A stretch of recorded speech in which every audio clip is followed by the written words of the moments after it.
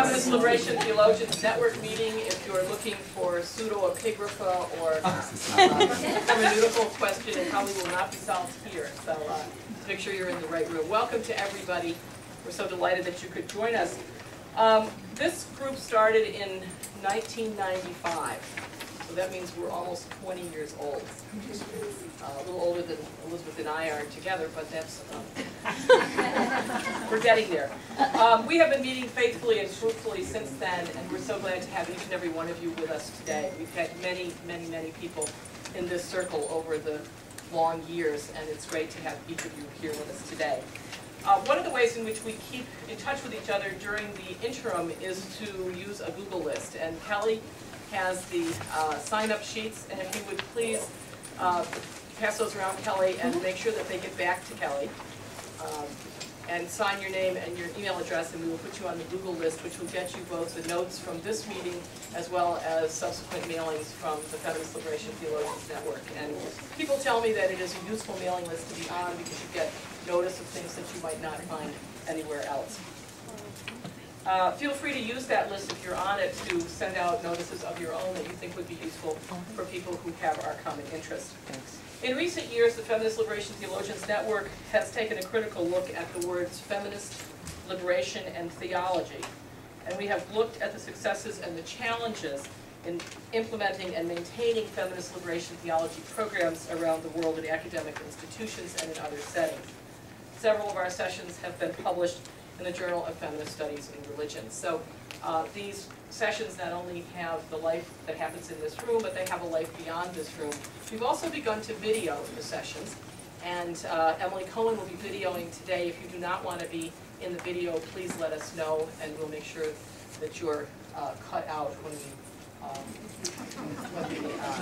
yes, we have to do our hair first, but we'll make sure that we'll record it, but we'll make sure that your image is taken out of your list. If your agent has a problem or whatever. On your chairs are the flyers from the Women's Alliance for Theology, Ethics, and Ritual, or WATER, which is where I work and which is the sponsoring organization for this event. So last year we looked with some of our colleagues at how earlier folks in this field had helped to shape our own thinking about concepts and ideas that we're working on today. And now we want to look, as it emerged last year, at issues of violence, and particularly at anti-violence work. And it emerged out of a discussion of what really is a central concern for many of us in different countries around the world and in different settings, gender-based violence as part of feminist liberation theological praxis. So that's our focus today. And I'm especially happy to be collaborating in this meeting not only with Elizabeth Fiorenza, with whom I have collaborated from the beginning on this project, but also in a special way with Marie Fortune from the FaithTrust Institute, which I think is the go-to place for issues of religion and sexual domestic violence. So with that kind of introduction, let me simply say that we're delighted to have you, and I will say now a word about how we proceed in our meeting, and then we will get right to the content.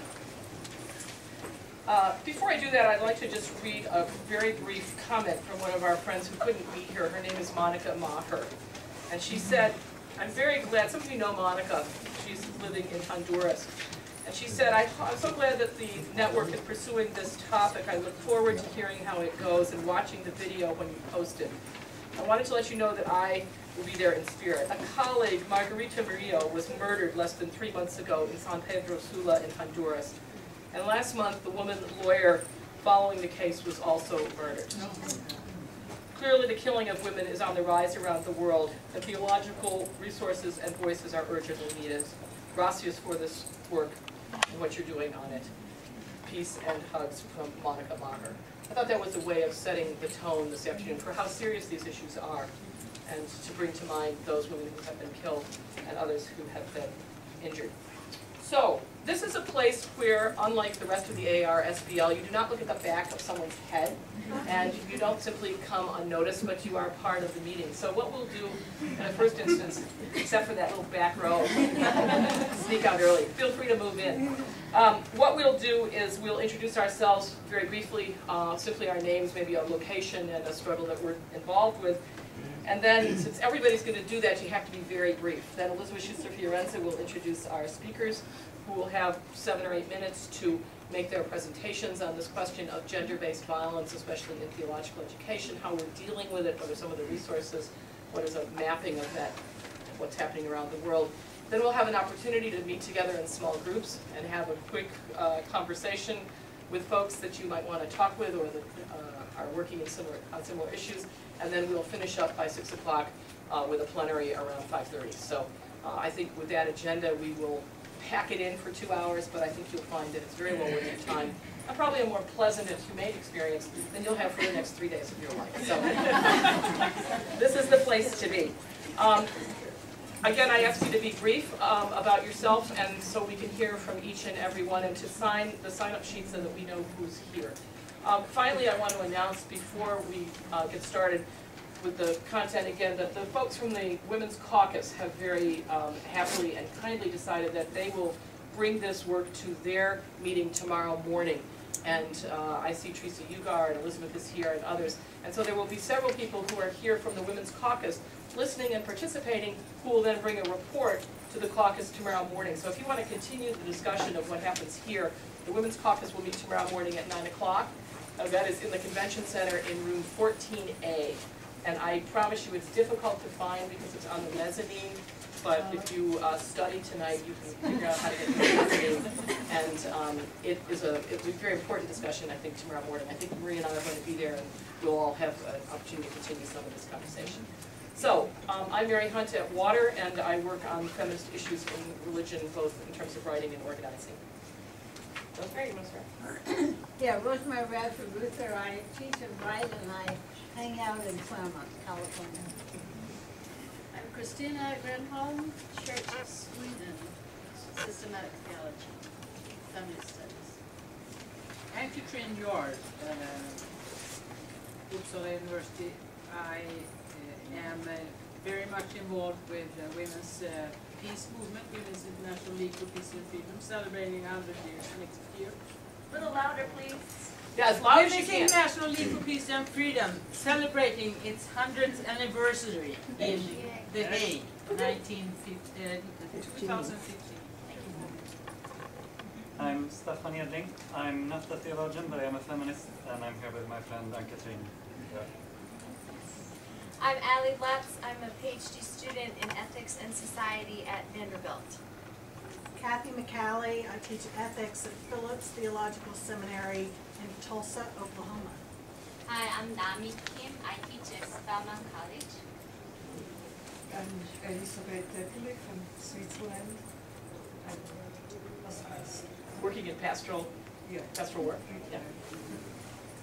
I'm Gabrielle Ferrantini, companion of Elizabeth, and I met her on feminist theological events.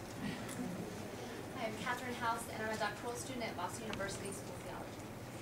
Sochi Ranviso, also at Boston University in Practical Theology, work on feminist ecclesiology.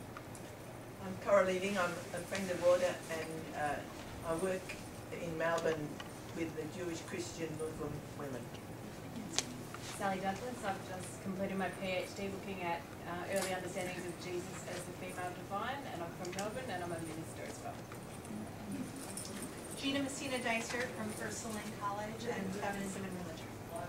Sarah Michelle Frickenberg of Mount St. Mary's College, Los Angeles.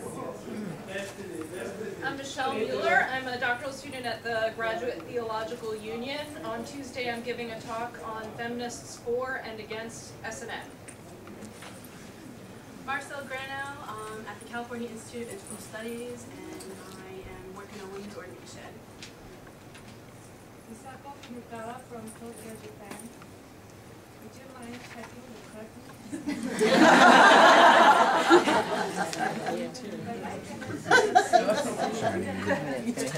Is it the one back there? Yes, that one too. This one. Oh my God. He was good.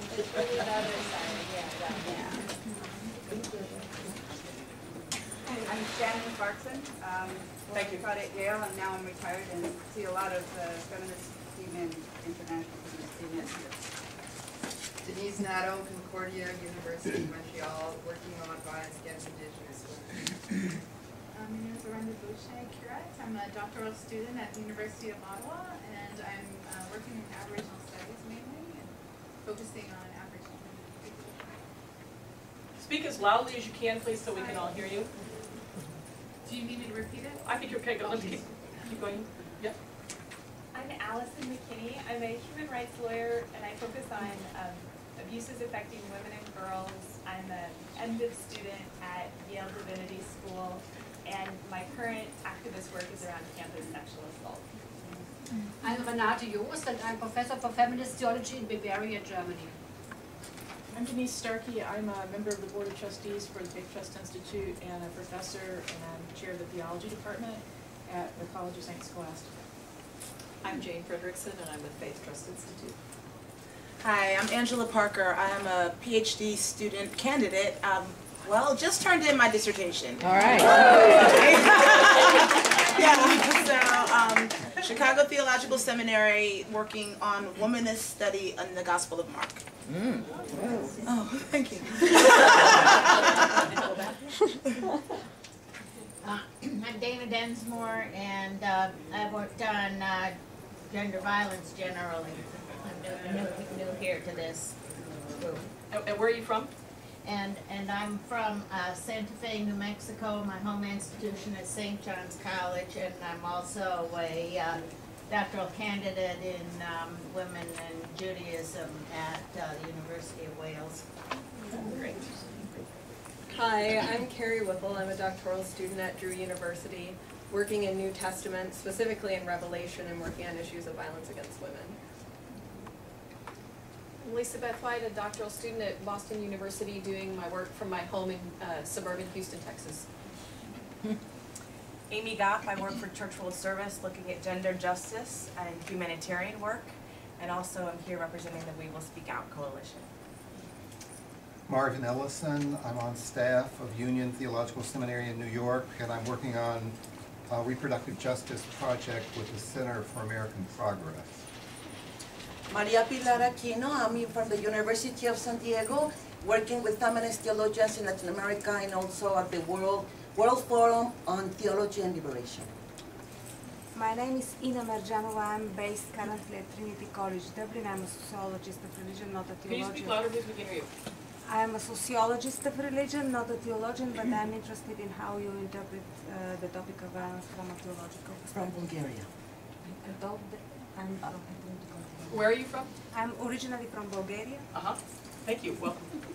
I'm Sharon Ellis Davis. I'm from Chicago, Illinois, now living in North Carolina. I teach at McCormick Theological Seminary in Chicago. I'm a pastor emeritus for the United Church of Christ, and a retired Chicago police officer. And I work specifically with sexual and domestic violence, especially as it relates to African American women, as it intersects with race, class, and gender in the criminal justice system. I'm Dorothy Rupert. I teach at the University of Colorado in Boulder. I teach in the area of civic engagement, using democracy as a tool for positive social change.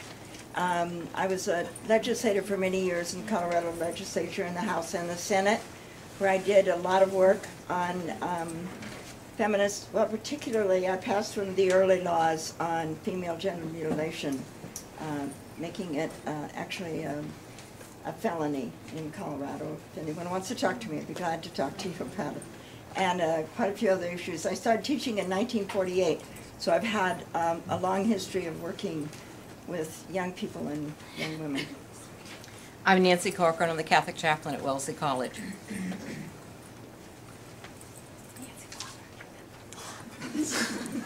I'm Emily Cohen, and I'm at Harvard Divinity School studying Buddhist ministry and gender. And I was previously at FaithTrust Institute and Water. Kelly Stewart. I work at a battery intervention program in Massachusetts. I'm originally from Alabama.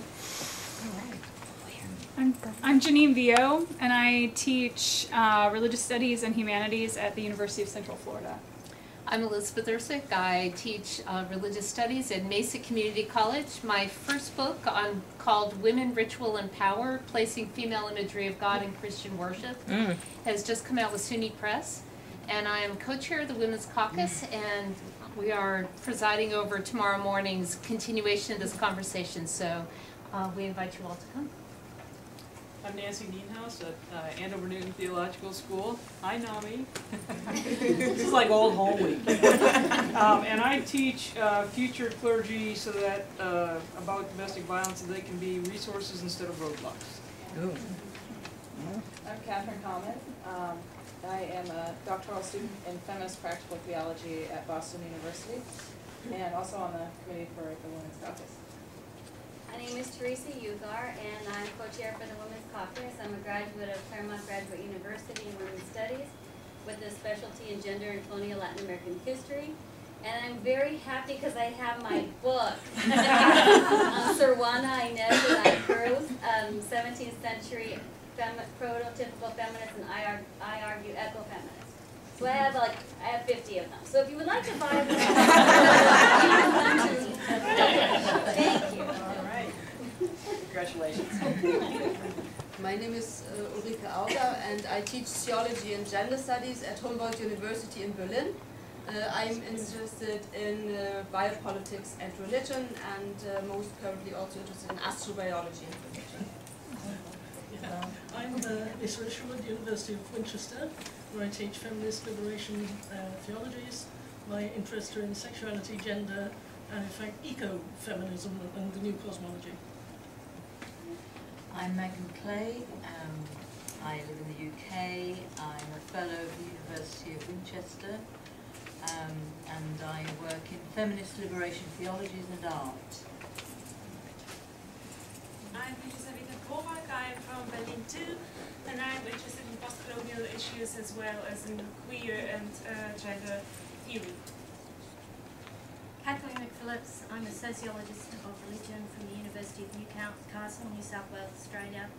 Currently doing a very big project on gendered violence in the Catholic Church and attending the Royal Commission into child sexual abuse, which is currently taking place in Australia. I'm Janice Deuce, and I'm a recent graduate, got a PhD from the University of Denver, joint program with the University of Denver and Iliff School of Theology, and in working in the area of religion and media, and I'm presently in pastoral work in Flint, Michigan. And I'm Deborah Niederer-Saxon. I've just moved from being in the same program as Jan to Indianapolis, and I'm teaching at the University of Indianapolis.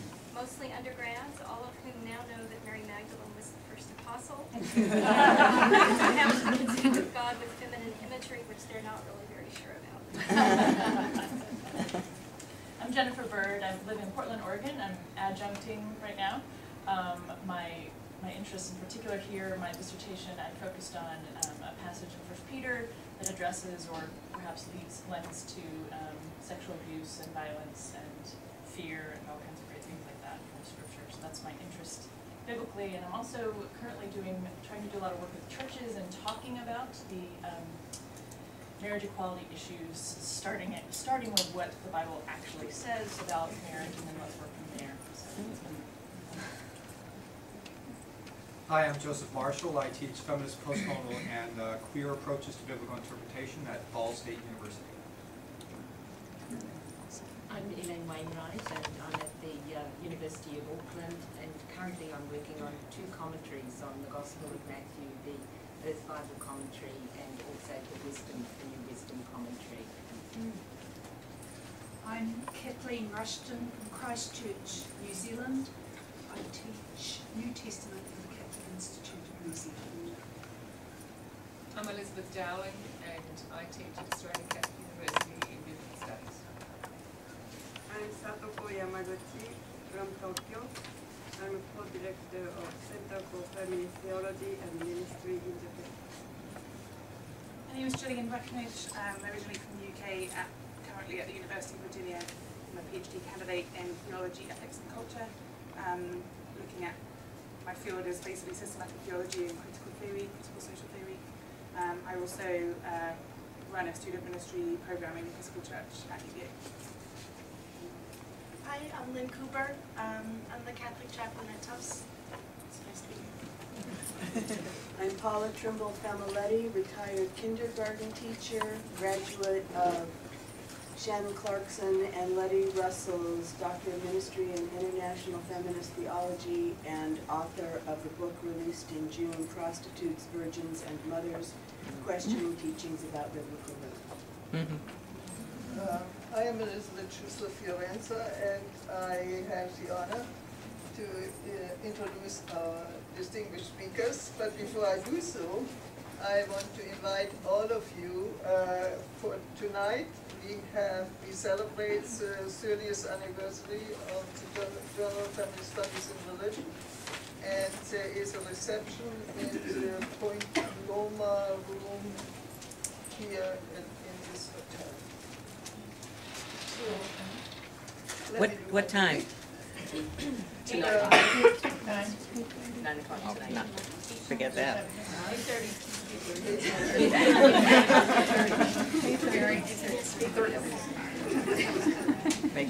We have to speak up because the hard part is we're trying to include everyone, but it's hard to hear in certain quadrants of the room. So. Is this better? Yes. Yeah. Okay. Dr. Solveig Boasdottir is Professor of Theology and Religious Studies, University where she is Dean of the Theological Faculty. She has lectured widely in the Nordic countries. Her interest in anti-violence work, her commitment to explore creative pedagogy, and her critical feminist perspective overlap as she develops continuing education as well as master's and doctoral level classes. She is the author of Violence, Power, and Justice, a feminist contribution to Christian sexual ethics, and has served on the board of the Journal of Religion and Abuse. Reverend Dr. Marie Fortune received her seminary training at Yale Divinity School and was ordained a minister in the United Church of Christ in 1976. After serving in a local parish, she founded the Center for the Prevention of Sexual and Domestic Violence, now known as FaithTrust Institute, in 1977, where she served as executive director until 1999. Now she serves as founder and senior analyst at FaithTrust Institute, a multi-faith, multicultural organization in the US, providing religious communities and advocates with training, consultation, and educational materials to address the faith aspects of abuse. She is the author of Sexual Violence, The Sin Revisited, Keeping the Faith, Questions and Answers for Christians Abused Women, is Nothing Sacred, and Love Does No Harm. She has served on the National Advisory Committee for the Office on Violence Against Women in the U.S. Department of Justice and on the Defense Task Force on Domestic Violence in the U.S. Department of Defense. She edited the Journal of Religion and Abuse from 2000 to 2008. Ms. Elizabeth Siwo-Okundi is a preacher and scholar. She is from Kenya, and her commitment to social justice is deeply influenced by the faithful and informed activism of her family. Siwo-Okundi has earned degrees in Black Studies, African Studies, Divinity, and Theology. Her scholarship and sermons have been published in several academic journals and books, including the 3-volume Preaching God's Transforming Justice, a lectionary commentary. Ms. Siwo-Okundi has preached in numerous settings, served as a pastor, and she is a PhD candidate in practical theology and homiletics at Boston University. Last but not least, my colleague, Reverend Dr. Traci is Professor of Ethics and African American Studies at Drew University Theological School. She is the author of Disruptive Christian Ethics, When Racism and Women's Lives Matter, Wounds of the Spirit, Black Women Violence and Resistance Ethics, and the editor of Our Family Values, Same-Sex Marriage and Religion. She is an ordained elder in the New York Annual Conference of the United Methodist Church, who is previously served in campus and parish ministry in the Hartford, Connecticut area. She is member of the United Methodists of Color for a Fully Inclusive Church, and she is the co-editor of the Journal of Feminist Studies in Berlin. So I was told all of you have 8 minutes. Very close to 7. I think you're Elizabeth. So it needs to go back around that way. Okay. Thank you so much for inviting me to this meeting, and it's a great pleasure for me to be here with you today. I come from a very small community and academic environment. The population of Iceland is about 320,000, and the National Public Research University of Iceland in Reykjavik has 14,000 students.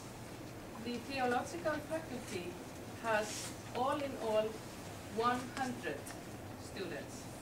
70% of them are women, and we have 6 full-time working teachers at our faculty, and 2 of them are women. The Icelandic society can be characterized as a highly modern one.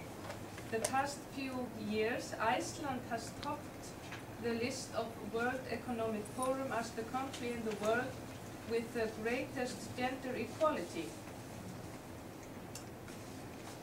However, in Iceland we have got all the same problems that everybody else in the world, gender-based violence being just one. As a feminist ethicist teaching and working in the field of theology for almost 20 years, I have found issues of justice and social responsibility in the classroom equally important in society as in society. And I understand feminist theology to be a great resource and a marvelous tool in that matter. I even dare to say that this is my experience in my small theological classes. The past 3 years, the University of Iceland has made a survey on student satisfaction with their study programs. And our small faculty, 100 persons, which is 1 out of 25 faculties at the whole university. But the surprising thing is that this little faculty stands out in comparison to the others with regard to how students respond to the following 3 statements. 1, the study program has strengthened my ethical judgment. 2, the study program has strengthened my consciousness of my responsibility for my community. And 3rd, the study program has strengthened my consciousness of equality. Most of the students at our theological faculty strongly agree with these 3 statements, compared to up to 25% of the students from the other faculties. So hopefully this tells us something little about what is going on in our small classes. Now, motivation and inspiration in my teaching has of course come from many different feminists and feminist pedagogical books, not least Bell Hooks and Rebecca Job. I want to mention them. Hooks point that everything we do in life is rooted in theory, explains in my view well how feminist theory has as its primary goal to explain to women and men how sexist thinking works, as well as how it can be challenged and changed. In her talk with Ron Chapp in Teaching to Transgress, she talks about how to build a teaching community as well as issues of liberatory practices in the classroom and of coming to voice. And I must say that I have learned so much and applied so much from her and from other writers, and my whole thinking and teaching is really informed and inspired by this kind of critical thinking, and through that I have tried to recognize the students as powerful thinkers too, powerful agents, able to question and challenge the oppressing structures in our social and religious traditions and culture. Of course, we all work within somewhat different contexts and situations, depending on our culture and society, and our teaching situation are somewhat different too, which shapes our responses and suggestions to change. Still, I think it is essential not to forget that feminists in theological research and teaching have not much in common in the struggle against gender-based violence. And like Bell Hooks said so well 30 years ago, and I quote, "The foundation of future feminist struggle must be solidly based on a recognition of the need to eradicate and the underlying cultural basis and causes of sexism and other forms of group oppression. Without challenging and changing these philosophical structures, no feminist reforms will have a long-range impact," unquote. I think that I can say that I have taken these words seriously in my research context as well as in classrooms. Anybody who engages in fighting gender-based violence in whatever context needs to grasp the bigger picture of both structural and cultural violence. Patriarchal violence, which is a concept that Hooks uses, expresses how gender-based violence is connected to sexism and sexist thinking in our culture. I am in agreement with Hooks when I say that in our theological classroom context, we need a good theory, and thus an inclusive concept of violence when discussing gender-based violence with our students. Our resources for doing so come from feminist theology and feminist theory. Working toward social change and social justice in theological education, we need feminist theoretical insights regarding the interrelationship or the cross-breeding between personal and individual violence and structural gender injustice in society. Critical analysis is needed in order to understand how structural violence is produced and reproduced by hundreds, thousands, and millions of persons usually acting within institutional rules and social practices that most people regard as morally acceptable. Here I am referring to Iris Marion Young's brilliant thoughts, thinking that we need to apply a social connection model of responsibility in our theological classes, which stresses that individuals bear responsibility for structural injustice because they contribute by their actions to the processes that produce unjust outcomes. As theological teachers, we have the responsibility to critically discuss cultural violence with our students as the source for gender-based violence. And as for cultural violence, we have great resources to challenge the thought patterns which have ruled for much too long within theology as within other fields. Thank you.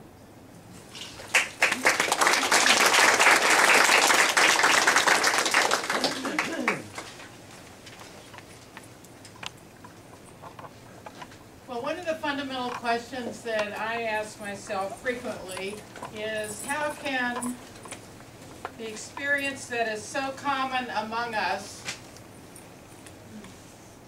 not be on the agenda of theological education?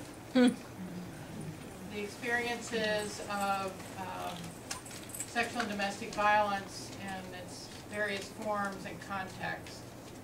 And every time I come to AAR, I'm like looking for the discussion and not seeing it. So that's my fundamental question. So I just want to test that, my theory, my concern. How many of you in this room have a friend or colleague whom you know is a survivor of sexual or domestic violence? Keep your hands up. A family member? You yourself? So, thank you. What's interesting, I do this whenever I go into a church or other setting, and it's the same story. There's no surprise that, and the statistics would tell us that. So I think it's a fundamental question in theological education at this point in time. How is this not on the bigger agenda of theological education? So that's why we're here, is to help move that forward. A little bit of history, I think, is always helpful. And my history goes back to my seminary training at Yale Divinity School, where I just want to say I had an excellent education and received no training to help me address my ministry of working on sexual and domestic violence. And one of the interesting stories that I remember in conversation with Margaret Farley, who was my ethics professor at the time there, when I went back some years later to visit, and we were chatting, and she said that among the students who returned from ministry to talk about how things were going out in the field, and she would always ask them, what are you finding out there that we did not prepare you for? And she said consistently the most common response was incest. Now, I was surprised by that. But that's data. That's important data in terms of what's going on in local congregations where we supposedly are training some of our folks to do ministry. In my first parish experience, I would raise issues of sexual and domestic violence in conversation, and generally the response that I got was people would drop their heads. I knew what things that were going on, but there was not an open conversation. I was also being trained then as a volunteer at the Rape Crisis Center in Seattle, which is where I got my real training to address issues of survivors of violence. And there, whenever I would work with a victim or survivor, I would, and if she asked what I did, and I would say that I was a pastor, invariably, then that's what she wanted to talk about. And so what I was experiencing literally was that gap between the reality of people's lives that the church wasn't able to talk about, and the reality of the agencies who were doing their best to try to respond, but who also were not prepared to address any kind of faith issues. So that was the gap that drew me into this ministry of FaithTrust Institute. In the 80s, we began to hear the stories from survivors of sexual abuse by clergy as that whole piece of our realities began to emerge in a very big way. And so we have been responding to that ever since. And one of the pieces of work that we took up in the seminary context was to invite faculty and administrators from seminaries to training so that we might help equip them to go back and deal with curriculum, but also to deal with policy and practices on campus regarding healthy boundaries and abuse in those situations. And we had the opportunity to train people from 75 of the 225 ATS seminaries to carry that work forward. There has been progress, at least for those of us who've been around long enough. One of the advantages is to be, well, we can say the world is different than it was when we started asking these questions. Thanks be to God.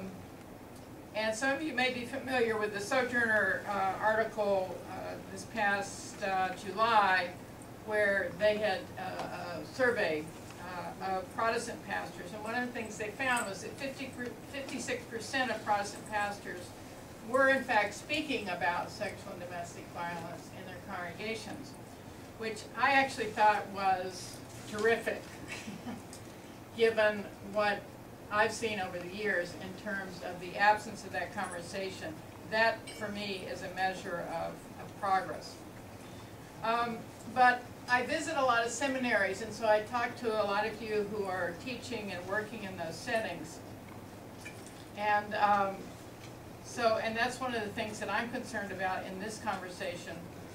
And particularly 15 years ago, as we were engaged in those conversations, I began to identify people who were writing and doing research in the field. And there was no real forum for that, and so that's when we established the Journal on Religion and Abuse as a journal forum for both scholars and practitioners, because we really wanted to bring together the work that both were doing. And we produced that journal for 8 years until there was literally a lull in that writing and research. It just started to fall away. I have no idea why. But it did, and so basically the journal went away at that point in time. But in seminaries now, where you are teaching and working and doing research, my question for you is what do you need at this point to help you do your work? For those of us who sit out in the field in the world of faith communities, we're concerned about those of you who help to prepare people for ministry, whether in congregations or chaplaincies or specialized ministries, and how you can provide for them the basics. My assumption is that people in ministry out in the field need to be generalists around these issues, but they need to understand what we call domestic and sexual violence 101. You know, what it is, why it happens, what's going on here, so they can even see it and understand it when it emerges. But also to prepare them to address the faith issues that emerge for victims, survivors, and perpetrators. Also a focus on research and writing. I mean, you know, there's so many research projects that I would love to hand off to graduate students. I mean, there's so much we don't know in terms of the life of the faith community around these issues, that we desperately need that information. But also the focus on the issues within the seminary communities, and whether internal to the seminary or the university where the seminary is, particularly now addressing sexual assault as it has emerged in the States as a significant campus issue. And where are we providing leadership on those issues within our settings, but also the issues of faculty misconduct and boundaries within the seminary setting is part of that discussion that I'm only hearing a little bit about at this point, but a need, definitely the need is there. And then the importance of teaching around these issues as a multidisciplinary effort. The integration of the curriculum. This is not, the concerns of gender-based violence in people's lives is not a concern that's a little special issue over here. That, you know, you include 2 weeks in a semester-long course and you're done, or a workshop or whatever. And I'm sure most of you know that in your experiences. But somehow this has to be part of biblical studies, preaching, ethics, pastoral care, theology. Every part of theological education has an opportunity to speak to these issues. And when we do that, then it becomes part of what we're doing, whether we're preparing scholars or pastors. And I think that's where I would like to see us going. And certainly part of that is encouraging young scholars in their work to begin to pick that up. And I do have to say, in the last 3 to 4 years, as I move around and meet people, I'm delighted to see some young scholars who are going to do this work. And so I'm not at all worried about the future of that. I want to encourage and support you in any way that I can and that we can at FaithTrust. So one of the things in doing this panel today is that on your chair you have this purple thing, which is basically a survey asking you to talk about what you need, what would be helpful in your work. Tell us what your work is and tell us what would be helpful to you.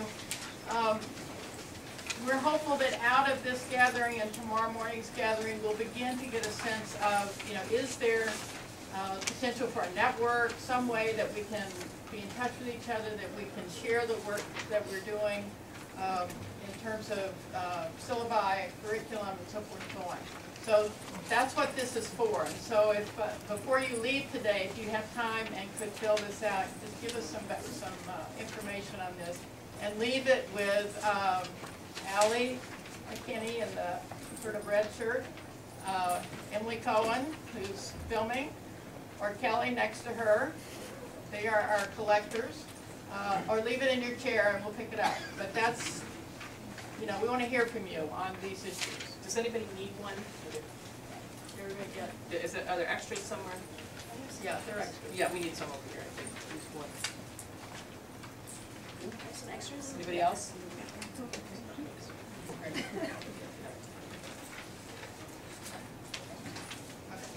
Thank you.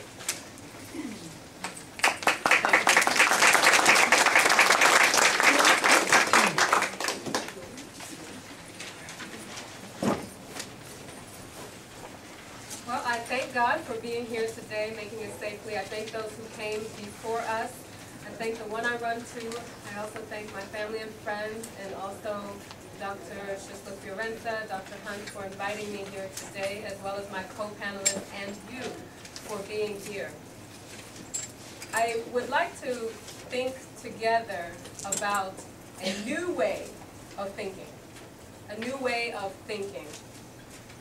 I believe that theological education should teach students and leaders to move beyond that which is comfortable and easy and predictable. However, when it comes to theological education and gender-based violence, we tend to go in ways that are very predictable. We ignore it. We organize a worship service during Women's Month, of course. We hold a town hall meeting only when a sexual assault has occurred on campus or one of our community members has done something that is ethically not sound. Or if we're really progressive, we offer a course, an elective course. And the result is that theological institutions and students can simply go down a checklist and easily check off the box marked gender-based violence. And then comfortably say, we've dealt with gender-based violence. We offered the course, our students took it. We held a town hall meeting and our students attended the meeting. We arranged a worship service and our students participated in the worship service. We have dealt with gender-based violence. But if we are to take seriously this idea that Theological education should teach students and leaders to move beyond that which is comfortable and predictable and easy. Then we begin to understand that addressing gender-based violence is not about a meeting, it's not about a service, it's not even about a course. Instead, it's about a curriculum that invites us into a new way of thinking. A way of thinking that integrates gender-based violence and issues of violence across the curriculum. And so simply checking a box becomes insufficient. We need a new way of thinking and a new way of acting. And I suggest that theological education ought to consider at least 4 areas. Whatever theological education does, first we need to do it boldly. We need to do it boldly. And I'll use examples from my field of homiletics, that for us as preachers, we ought to preach boldly. And oftentimes we are just simply scared to do it. We don't want to say the wrong thing, we don't want to offend anybody, and so we are a bit timid, we're a bit shy. We don't do what we need to do as preachers. But the reality is the same fear that prevents us from preaching about violence against women and girls is the same fear that allows and strengthens a perpetrator's boldness while threatening to imprison our own boldness. So whatever we do with theological education, we must do it boldly across the curriculum. I also put forth that we must do it truthfully. And in preaching, we have to acknowledge how particular scriptures are used to manipulate people, and also how do they sound to people who are in violent situations and those who are perpetrators themselves. Take, for example, Matthew 5:9. But I say to you, do not resist an evildoer. If anyone strikes you on the right cheek, turn the other one also. Or take Matthew 6:14 through 15. For if you forgive others your trespasses, your heavenly Father will also forgive you. But if you do not forgive others, meaning your perpetrators perhaps, neither will your Father forgive you. And perhaps we've heard Matthew 21:22. Whatever you ask for in prayer with faith, you will receive it. God, please change this situation. Please change him. Please change her. If only you believed enough, then the situation will change. We need to preach truthfully. We need to have theological education that seeks the truth, that exposes the truth, that shows students and leaders how to find the truth and how to put it out there in a way that is truthful. But we also need to do this in a way that is loving. We need to preach lovingly. And what does that mean? That we have victims, survivors, we have people who have perpetrated violence against others, we also have bystanders. And our messages have to reach all of them. We may, for a moment, feel as though we hate the one who has done something, but that one is still part of the community. Some people are in violent situations and they're sitting right next to the person who is abusing them. And they are in church services or in the synagogues looking at you, looking at us, the theologically educated ones, the formally theologically educated ones, to give a word of hope and a word of truth. But it's all of the people, all of the categories who are looking to us. So we must preach lovingly. And lastly, whatever it is that theological education does, it must do so faithfully. And this is one of the reasons why having a one-time course or event or meeting is insufficient.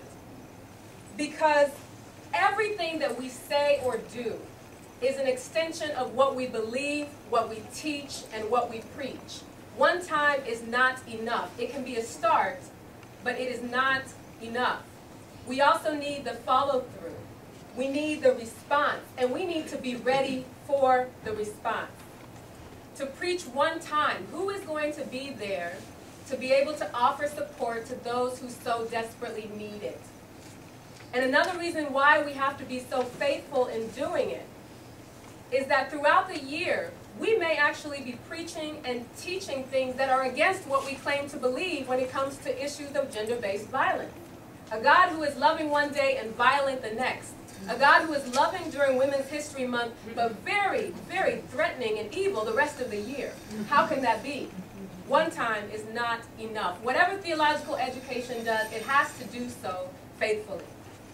And so I leave you with this thought that raises this question. These elements of being bold, being truthful, being loving, being faithful, are our theological institutions courageous enough to do this?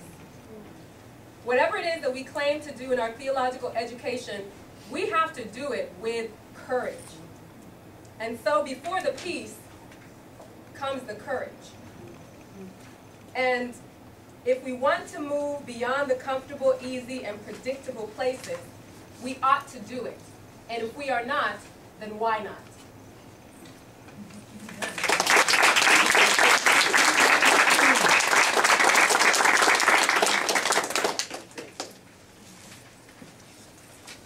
Okay, I would like to offer a couple of examples and just offer them as food for thought for the kind of small group conversations that we will continue to have here at this meeting and hopefully beyond. I want to just say briefly something about what works well in my own teaching on this topic and what I find challenging, and then just give an example of one experience that I had teaching in Zimbabwe. Oops, I knew I was going to do that. Thank you. I think that what works well in my teaching on gender-based violence is to include this topic in an integrated way. So if I am talking about, I teach in a seminary context, so if I'm talking about clergy conduct issues, so confidentiality, and I might be having a discussion about what constitutes a confidential, something that's shared confidentially. I know for many of us, we're having to kind of up our game and include lots and lots of internet exchanges, right, virtual exchanges as part of our conversations about confidentiality, and to help students to think about what does it mean for someone to reveal something that's violence that has occurred over the net through email in a way that perhaps you can tap into, that might be vulnerable to someone being able to see it. Whether it's just a family member, the perpetrator searching their history, or it could be how vulnerable is the church's email access. Or sometimes I might be just talking about, this is a web example, I might be talking about how do you set up a page for your nonprofit organization where you have photos of, I don't know, the picnic that occurred, the supper, or the fundraiser. What does it mean if there is someone who has a restraining order or who is trying to hide from an abuser? And what does it mean if their picture goes up on the web?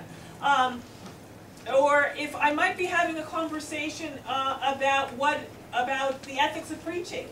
And I might say, what if you've been in conversation with someone about violence that has occurred, a range of violence. It could be a young person who had a date rape situation. And then you get up in the pulpit and you start to talk about sexual violence. Are there issues of confidentiality? Does that person feel like you have violated their trust by you bringing up this subject? The challenge for me is, no matter what I am talking about or what I am teaching, to help the students to see the relevance of these kinds of issues. If I'm talking about medical ethics and reproductive issues, to bring up the issue of rape, for example, and to say, what difference does it make if pregnancy occurs as a result of rape in your discussion of reproductive choice issues? And who, in heterosexual, is there coercion in heterosexual marriage? And if there is a coercive sex has resulted in pregnancy, what are the issues around reproductive choice? How does that impact the way in which you take those into consideration? You know, so those kinds of examples of a wide range of topics to see that there's an integrated understanding of gender-based violence. What doesn't work so well, I would really briefly mention is, I don't feel that I am able to address timely issues, such as the NFL scandal. I don't feel that I can have the kind of complicated conversation about race and the media, and about masculinity, and about sports, in a way that's in-depth and provides the students with the models that they need.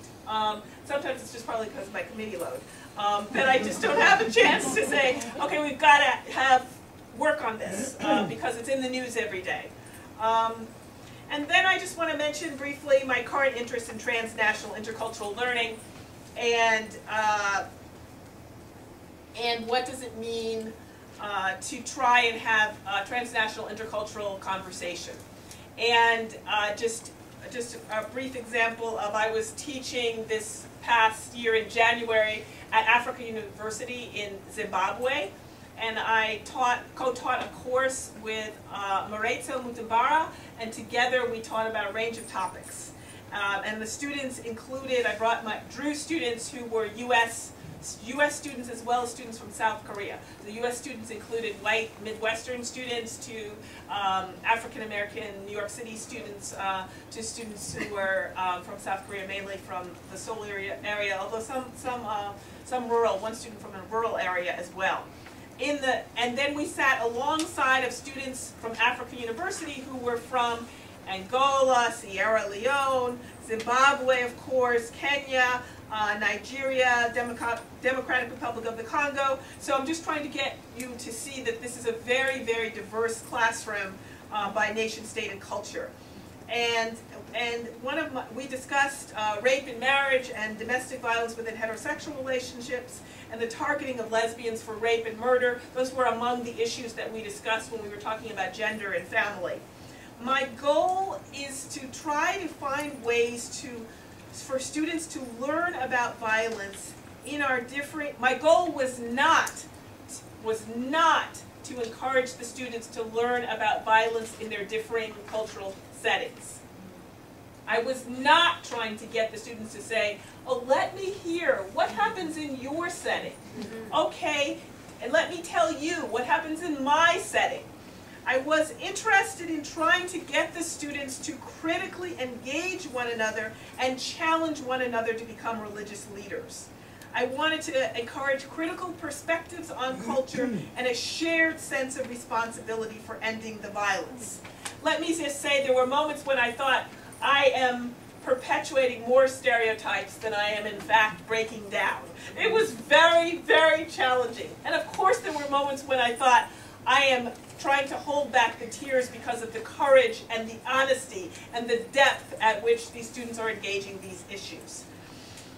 How do I enable my students? And one example was I performed, how do I enable my students to confront the underlying gendered contributors to the violence without reinforcing racist stereotypes about Africans, without reinforcing stereotypes about U.S., particularly U.S. women, and Christian paternalisms. So I literally role-played. I performed, I was a Christian, cisgender, heterosexual male abuser, and I role-played with the students from the varying contexts, and they engaged me. So how to literally perform gender in the context of talking about abuse, and allow them, which they did very critically, to say, in my culture, no one would ever, a male would never say what you just said, because, and to have the cultural piece be part of what it was we were working on confronting. And so it challenged me to think about how, this conversation also challenged me to think about how a feminist, womanist embrace of masculinity in a discussion on ending gendered violence, particularly as we talked about the ways in which lesbians who embrace masculinity as part of their identity, embrace, celebrate, and that very embrace of masculinity is part of why they are targeted for violence, for rape, and for murder. And to give examples both from examples of activists I talked with in South Africa, and examples of particular African Americans, Zakiya and the New Jersey Four, who were lesbians who were targeted here in the United States, black women who were targeted. And that's very challenging for me. What does it mean to have, in this conversation of ending gender violence, an embrace of masculinity, in light of the fact that that is one of the ways in which women are targeted, lesbians are targeted for such brutal forms of violence. So I just sort of leave it there. Lots of conversations that I would like for us to have about what it means to truly learn from each other and critically challenge each other across our varying cultural differences.